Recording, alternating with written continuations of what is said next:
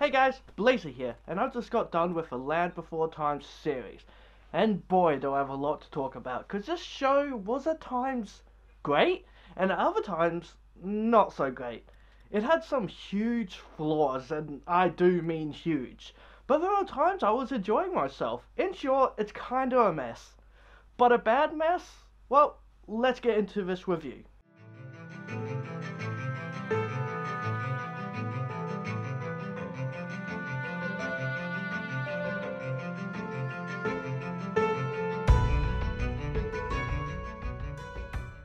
So this series was aired in 2007 and went for one season of 26 episodes, though going by that ending, they wanted to do more because there is no ending. Now, I have already reviewed the first episode, so go check out that review, link in description, if I remember.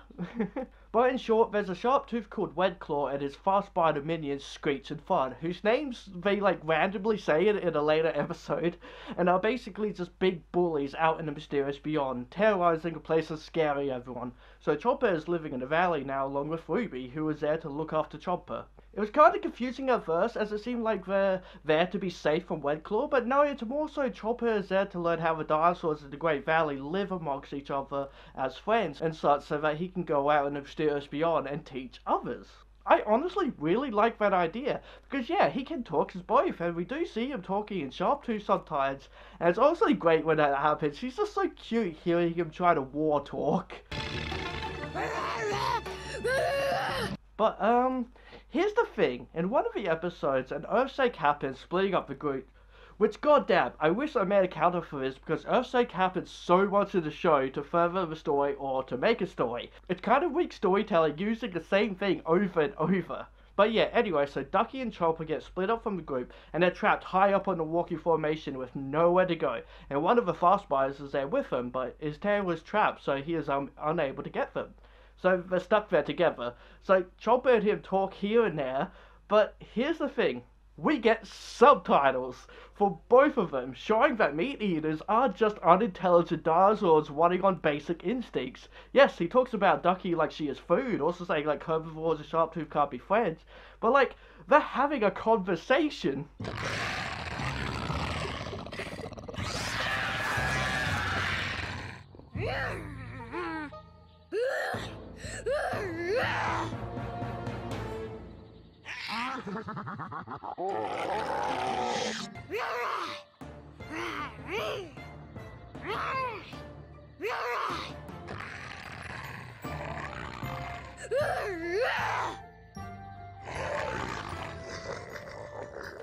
And it really just throws this whole idea that meat eaters are simpletons out of a window then with how Chomper is for one, but with communicating like they are. So why don't we just all communicate with each other? Like other Sharptooth, I mean, and get Wedclaw and his minions out of there. But also scared of him and understand he is a threat, yet you don't do anything because they're not intelligent enough. Yet, shown here, they are. It just raises questions. Though as well, that's the only time it happens. But other episodes had opportunities to do so, like one of the sadder episodes, but also a really interesting one, where they talk about the time of the Great Giving, the third movie, where they learn all about sharing and making sure everyone has food and water, and not to be selfish. I absolutely love that they mentioned this movie. They now celebrate it every year, which I have mentioned this before, but this makes it really hard to tell exactly how old the kids are, since even Tria acts like she's done it before, meaning she's already been here for a year or so. Anyway, so she being quite mean, it was those damn Sharptooth are so horrible, while Chomper is right there. So he lowers his head, is all yeah, I guess they can be. And then she is all oh yes, they're horrible creatures. Which of course makes him upset, and it's kind of sad. It's a sad episode like that. So he ends up going to Mysterious Beyond to try to make friends with some of the Sharptooth to show that they can be friends. And he does have a cute interaction with the younger dino. But he talks like a herbivore, not in wars? Why? Oops, that's okay. You're just learning.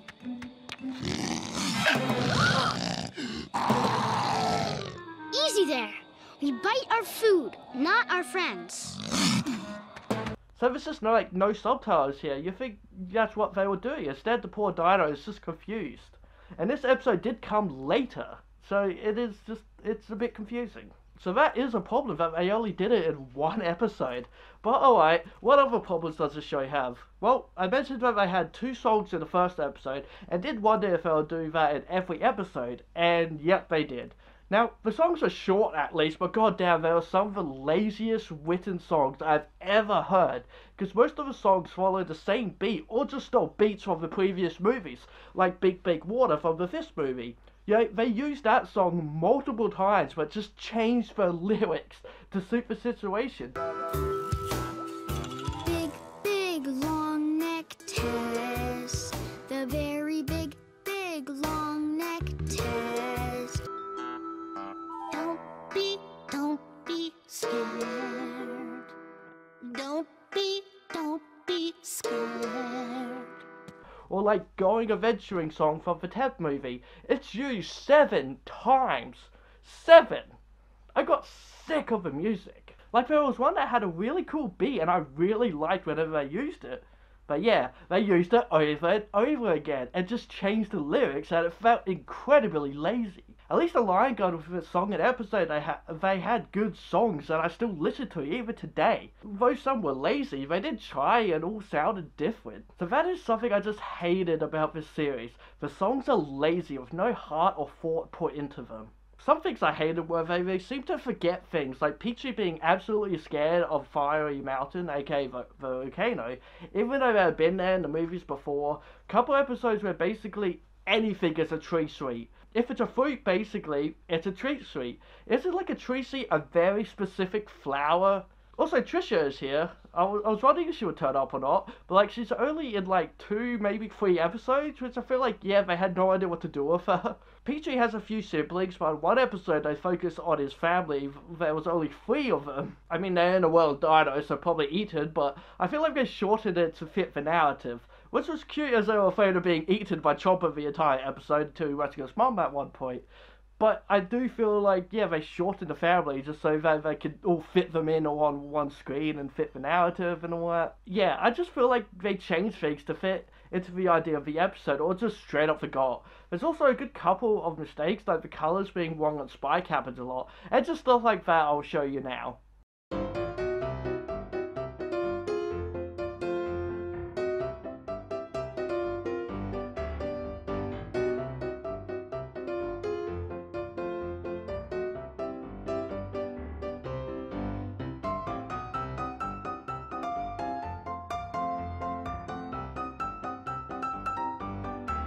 There's also some really boring episodes, and that especially goes into the last few episodes, which the series should have been like 20 episodes, not 26.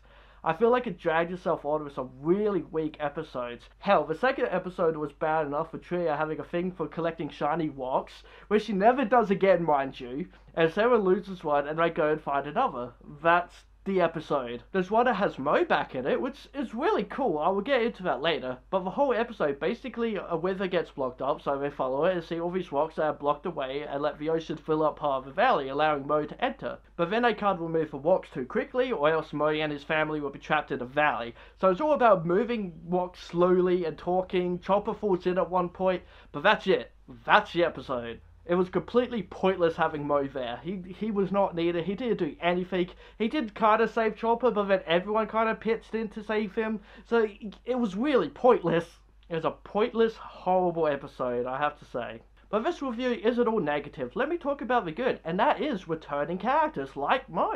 There's quite a few of them, and those are generally good episodes besides Mo. Greedo comes back, though he's still scared of flying. Basically, him and Petrie end up getting caught in wind, end up flying all the way to Mysterious Beyond, end up in a cave, meet an old blind flyer who was kind of funny. It was a nice episode. Allie returns in a great episode. She has a new friend, another Longneck, who is so up himself, telling stories of beating up Sharp Teeth, which they don't believe, so they trick him by making it look like Chopper is chasing him, and he of course like runs away scared, only to get his whole herd of Longnecks to chase him down, which was quite intense of how much they just wanted to kill Chopper. It was kind of great seeing a whole Longneck herd running around like that. At the same time, poor Chopper.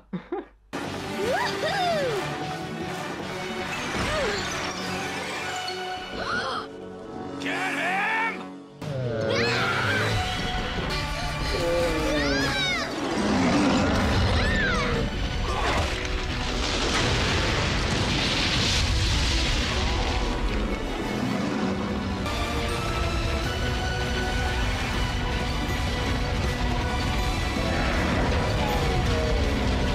thick knows one of the most hated characters to me from the big threes. He appears, but he's got a new voice and is actually really likable in the show. I really liked him. He appears quite a lot, telling his children all these stories, or if like they hear about like a new thing, they go and tell him, because he knows everything, so he can tell them, you know, oh, like, yeah, that's this and that, this means this and that, and I really enjoyed him. His character actually had like a really good purpose being there, because he is the wise one, basically. He knows everything. And so, yeah, that's kind of his character. But it was also kind of sassy-ish, and I liked it. Like, him and Topsy seemed to fight quite a lot, and I actually really enjoyed that little duo. Tippy as well, the little Spike Tail, shows up. Hit the bully and his two friends from the third movie are in the final episode, which again isn't much of an episode. Like, it's just very much a regular episode, no Red Claw or anything. So in other words, there's no conclusion to the story. And even in the next movie, he's nowhere in it. So there's no conclusion, which is a massive problem I have. Also, his dad and Shorty show up in another great episode, which I do love seeing Littlefoot's dad. It's just so wholesome. And you know what? There are some wholesome episodes and general good episodes, though there are just some real boring ones too. Hell, even Doc, aka the lone dinosaur, makes an appearance, and that was like the start of, oh no, it's gotta start getting bad from here, isn't it? But that's honestly a great episode too. So you see, I don't quite hate this show. It just has some big flaws. But there's some good stuff too. For one, I still love the characters. Chopper is great. I absolutely love Chopper. He really made the show for me. Like, everyone is just so scared that he'll eat them whenever he comes across someone new. And it was funny how he reacts to these things. Ruby wasn't too bad of a character. I didn't mind her too much. She didn't really do a whole lot. She was just a little bit quirky, and I didn't mind her too much. I feel like she fits in pretty well with them. Something that does happen is kind of just, what? There's an episode where Ducky is like, I wish we could tell what Spike was thinking. And so we get a whole episode seeing through Spike's eyes, basically, like, not, like, directly through his eyes, you know, but we see it from, like, Spike's perspective. Which, apparently, like, he sees all in purple and can't actually understand the others besides their names. Which I guess kind of explains some things, but also makes it really confusing, I guess. I don't know. Littlefoot. But we also hear him talking, like it's all in his head. So not talking to the others, but it's him talking. It's so weird. And then weirder still is that he apparently hears the trees singing. Yeah, I think Spike might be crazy. Tree stars. But the tree star's song has changed. There's something new.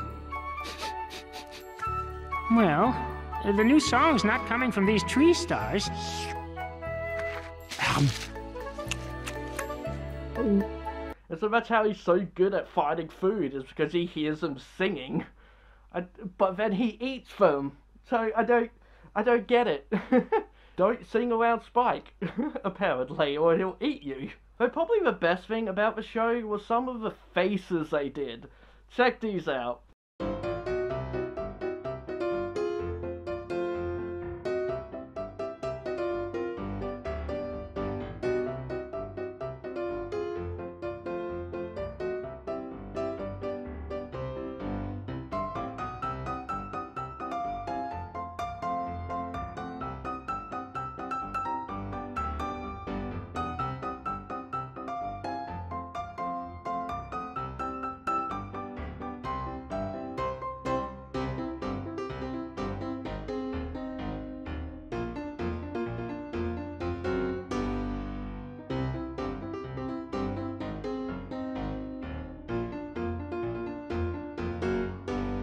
Some great stuff there for sure. Well, speaking about the animation, there's this weird 3D moment that happens a few times in the second episode, but we don't see it again until like one of the final episodes, and even then it's only done like once. Like, okay, sure, I understand they're doing like a little bit more of the 3D stuff, which I have gotten much better at, and it's not used so frequently. It is here and there, but it's definitely a lot better. But yeah, the characters are in 3D here, but again, it's only in the second episode, besides like one more moment in a later episode. Another thing though is that the show is beautiful. It is very nice to look at with some amazing backgrounds.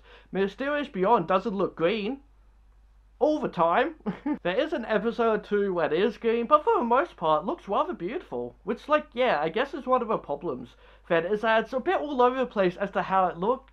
It's a mess on how big the valley is. Lots of times I do go out to Mysterious Beyond, and there's no, like, mention of Wedclaw at all, so how bad is it really out there, you know? The show can be a bit of a mess, but it is a kids show in the end. You're not supposed to think too much of it, but when you do have this villain, you need to show him, and they don't really do that enough, because, yeah, like I said, there's no ending. In the end, though, I didn't mind watching it, let's be real here. It's perfectly fine. Does it capture what Land Before Time is? No.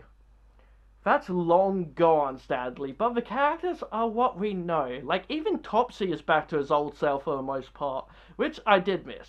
It's kind of half and half, and I like it. Which I will also say here, quite sadly, both Topsy, aka John Ingle, who also does the narration for the movies, and Grandpa Longneck, aka Kenneth Mars, passed away, and so this was the last Land Before Time thing they did.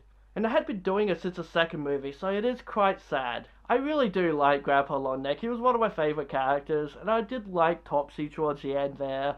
You know, he's a little annoying for a while, but I did like him in the series. He was kind of funny, because he's in like those short, because it's like a 20-minute episode, so it's short little bursts of him being moody, and then him like regretting why he's died or whatever, you know. It sort of like comes by really quickly, and it's kind of funny like that. Like, I really did like him in it. So I am sad that they both passed away and aren't in the next movie then. It's sad. But yeah, the characters and everything are what we know in the end. It's more so the same stuff we got for the latest movies, done on a smaller 20-minute scale. It wasn't all that bad, just needed to not have so many songs and have more Wedclaw as this looming threat and be a bit more clear on the narrative of why Chopper is there in the first place. We never did see Chopper's parents as well. We saw a flashback of Ruby's parents and what's going on there, but never to Chopper's, so it's just a bit weird. But in the end, I'm glad I watched it, and we'll give this TV series a 5 out of 10 foxes. It's average in the end, nothing to write about unless you're doing a review, but nothing to hate on either, besides the repeated use of the same songs. But anyway, I hope you guys enjoyed this review. Give this video a like, and please subscribe to my channel, because I'll love you if you do. Hit that bell icon, and VitoFox says, be who you want to be. Alright guys, bye for now. But this review isn't all negative. It's average in the end, nothing to write about unless you're doing a review.